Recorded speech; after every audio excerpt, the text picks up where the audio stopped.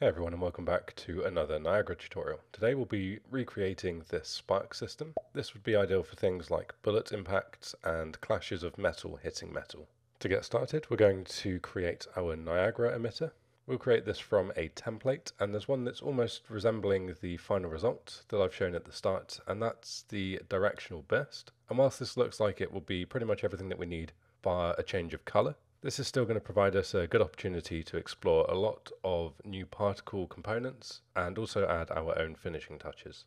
So rename this, and I've gone for NE for Niagara emitter, then underscore sparks. It's been a little bit hard so far to find a naming convention for the new system, as it seems to differ even in the engine examples. I stumbled across this one though. It seems like it might be the one going forward, and this is what I'll be sticking to in future content. Inside of the emitter, I'll go straight down to the playback time, and I'll set this to the full length of the effect to remove any kind of dead update time here. And that's actually looking a little bit too fast. So let's go to the emitter update and change the loop duration to 2 seconds. And then whilst in the emitter update, the sparks are also looking a little bit too uniform. So we'll use the drop down to the right and change this to a uniform range of type integer and set the values between 35 and 65. This just means that each time a new burst is spawned, it will be a slightly different size based on the number of particle instances spawned in that burst. Next, under the particle spawn section, we'll check the initialize properties. The lifetime and mass are already set to a random floating range as well, which is really cool here, as that will probably look better than having the same lifetime and mass for both of these. We will be returning to the color a little bit later, so the only other thing that we want to change here is the sprite size. So first we want to control the X and the Y axis at the same time, so we're going to keep these uniform. And to do this, we'll just create a vector 2D from float, and then we'll add some randomness to this by setting the minimum scale to 2 and the maximum scale to 10. Then we don't need the calculate size and rotation inertia by mass component. This is currently responsible for making the particles look thinner based on the direction that they move, and we'll be controlling this another way in just a moment.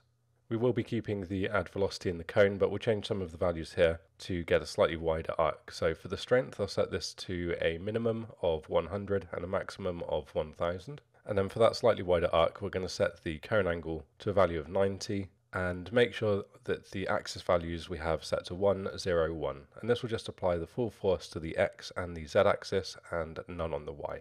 The final category we're going to focus on will be the particle update. The particle state and gravity we can leave as they are, as they just kill the particle at the end of its lifespan, and the gravity is set to the default minus 980. We won't need the drag here, so we can remove that component, and we're also going to keep the scale by color, but drive the actual color from the one selected in the spawn details to demonstrate some pretty cool effects in just a moment. So in the previous particle tutorial, I showed you how to make an emissive material using custom material instances. Another way that we can control the emissive value of a particle is to utilize the scale particle, because this is a vector value rather than a linear color. So as a vector, we use the X, Y, and Z to control the red, green, and blue, but we can also increase this past the default range of 0 to 1. Doing so will increase the emissive property. Then, by increasing each of these to the same value, we can control the actual color of the particle under the emitter spawn details to the bright color that you want.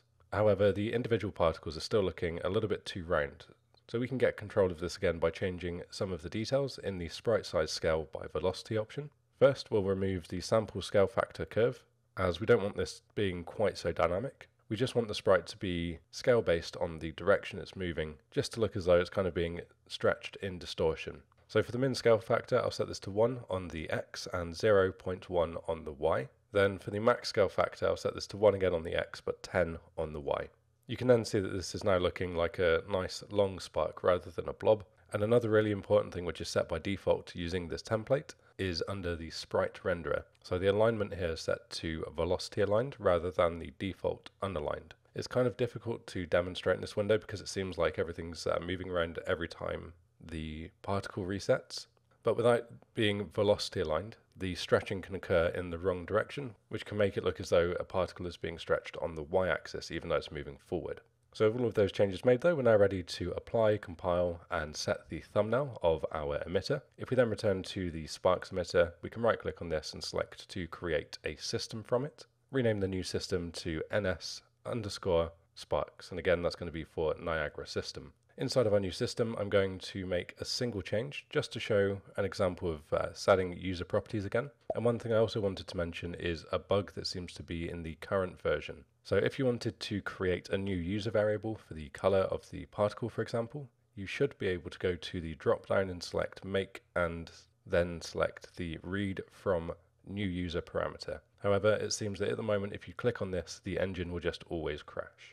Just in case you see some tutorials or content from older examples where that wasn't an issue and you run into that, just avoid that. Instead, what we want to do, for the moment at least, is go to the user exposed category, create a new parameter and select the color option. Rename this to sparks color, and then in the initialize particle section, use the drop down and search user and then select the user option.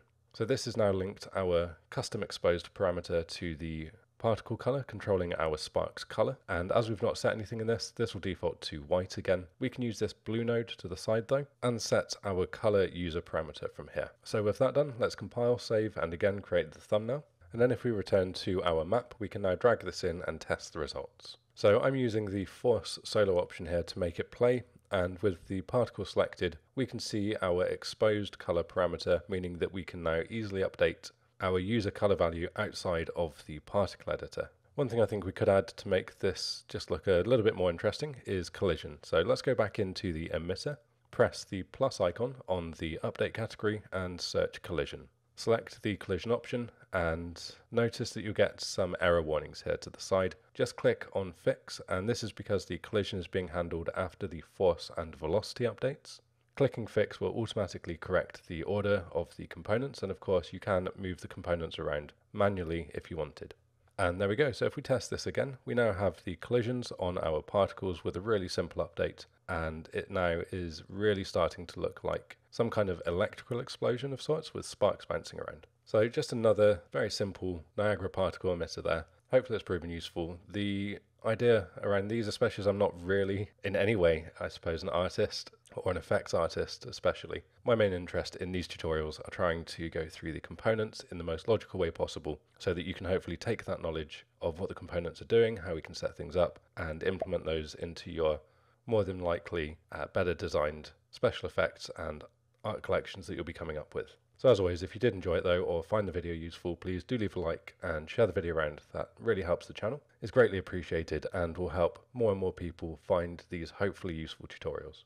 I try not to mention it too much, but the support over on Patreon again this month has just been amazing. So I just wanted to say another really big thank you to all the people supporting me over on Patreon. I think I'm trying something at the moment every week to try and improve the value that I can give back to you for supporting me there. So thank you for your patience, and again, to all the new people supporting, thank you for coming over and looking there.